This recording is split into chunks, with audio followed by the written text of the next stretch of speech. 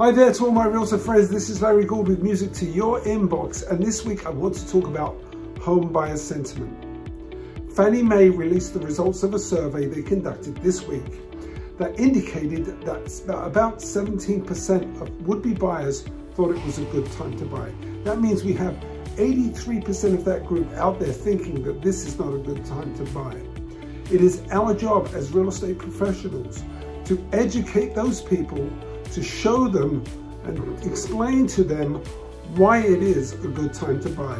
If you have clients like that are sitting on the fence, I would love the opportunity to do a Zoom call with you and your client to explain what is going on and why there is still an advantage to buying at the present time. My name is Larry Gould and I want to surround you with gold.